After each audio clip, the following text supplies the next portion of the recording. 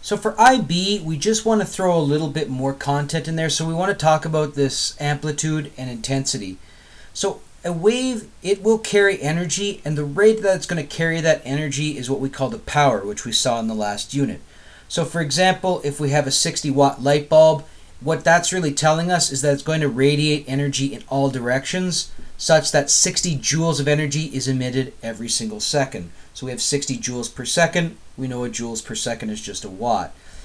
Now, where that light happens to actually strike the surface is going to dictate this thing called the intensity. And you have a pretty good idea of how intensity works. The closer you are to the emitting object, the more intense it's going to be. The farther away you happen to be, the less intense it's going to be. So the equation that we have for the intensity is going to be this I equals P over A. So I is going to be the intensity in watts per meter square, P is going to be the power, and area is going to be in meters squared. Now, a lot of the time what we assume is we assume that the source that's emitting, it's going to emit equally in all directions. So it's going to kind of emit like a sphere. So if I have, say, this like really nice pink light here, I don't know why it's pink, but what's going to happen is that it's going to start to emit in a spherical direction. So we're going to have a sphere and a sphere. So that light is propagating out in all directions in what we would call a concentric sphere. And we know that the surface area of a sphere is 4 pi r squared, so r being that distance from the center of the sphere.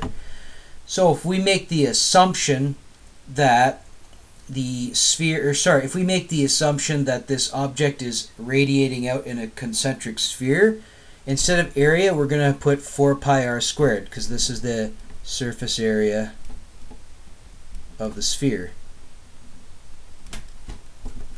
So what this allows us to do is this allows us to find the intensity at some distance away from this source, assuming it's radiating energy in that sphere. So you'll notice that the intensity is proportional to the inverse distance squared. So this is an inverse square law, and we've already seen some inverse square laws. The big one that we've seen in this course so far is the law of universal gravitation. You'll see a lot of inverse square laws in physics. It's not a coincidence. So what we can do now is we can establish there's a relationship between the intensity of a wave and its amplitude.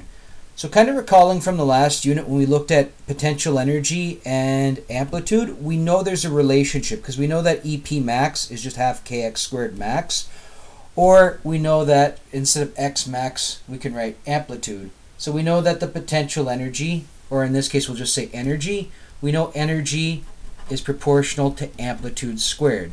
So this is the first part. We have E is proportional to amplitude squared.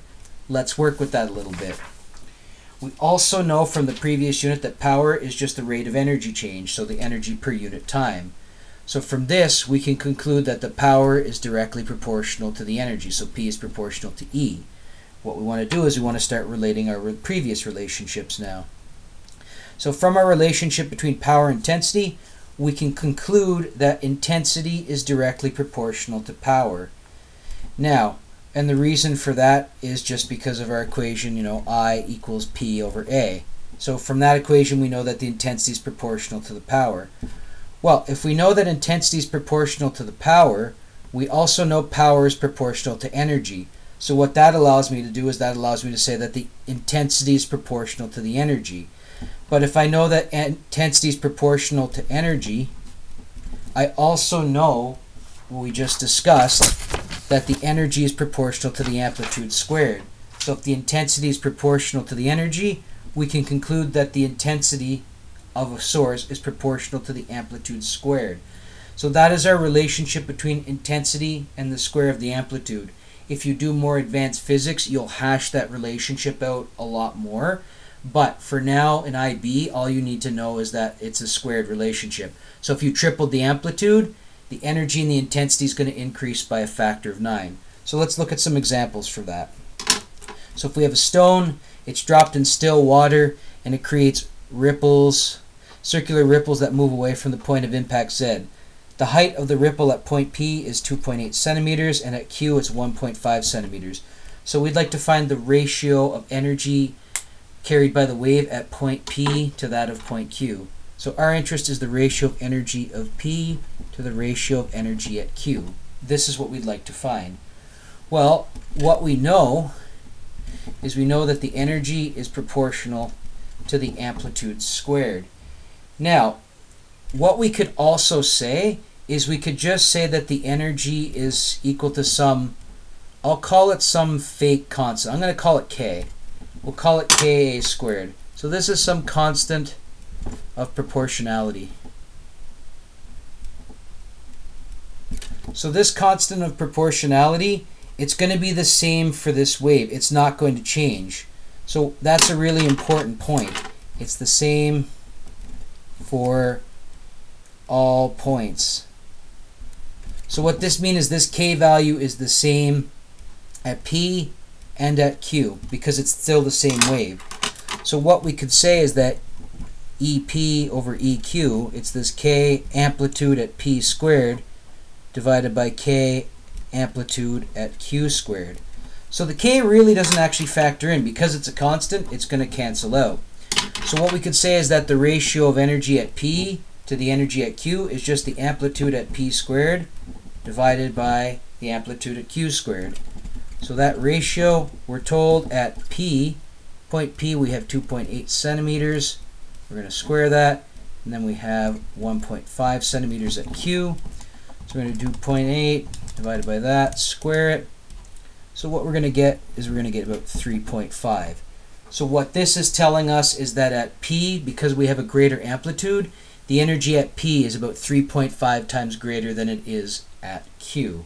So that's how we can use that relationship between energy and the square of the amplitude. So last one we want to look at here.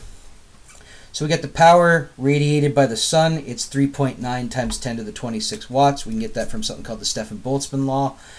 And the distance between the sun and the earth is 1.5 times 10 to the 11 meters. So we'd like to determine the intensity of the sun's radiation at the upper atmosphere of the earth. So we know that the intensity is just the power divided by the area. And again, we're going to assume that this power radiates out in a concentric sphere. So we're going to say this is 4 pi r squared. So for example, here's the sun, here's the earth. So what's happening is that we have that power, the intensity of the light, it's radiating out in all directions in that concentric sphere. So we would like to find the intensity at this point on the surface of the sphere. And we're told that distance from the sun and the earth is this 1.5 times 10 to the 11 meters.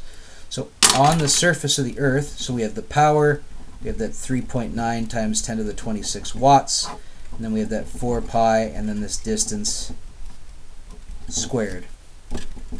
So this is going to give us the intensity on the upper atmosphere of Earth. So let's see what we get here.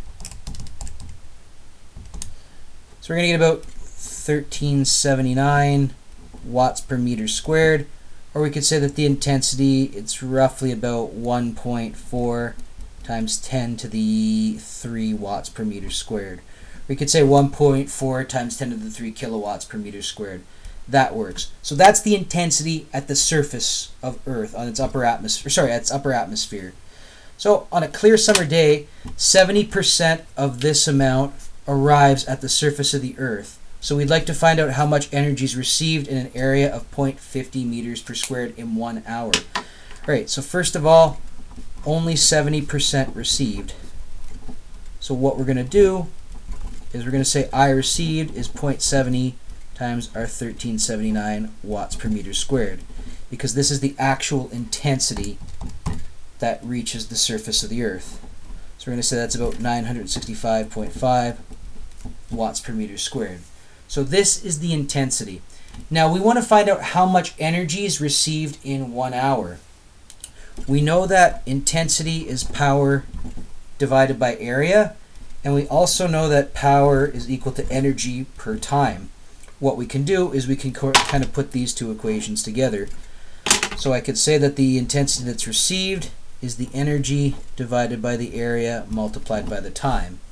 Or if I rearrange this, the energy that's going to be received is going to be the intensity that's received times the area that this intensity is falling on multiplied by the actual time.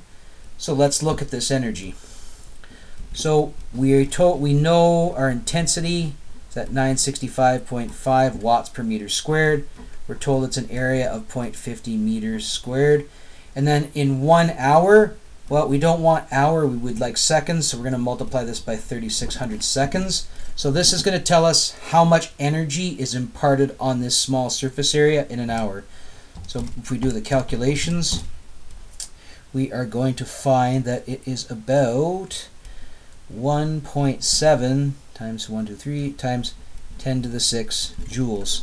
So in an hour, so this light that hits the upper atmosphere, it's going to have an intensity of about 1400 watts per meter squared. 70% of that is going to make its way down to the surface, which we can say is about 966 watts per meter squared.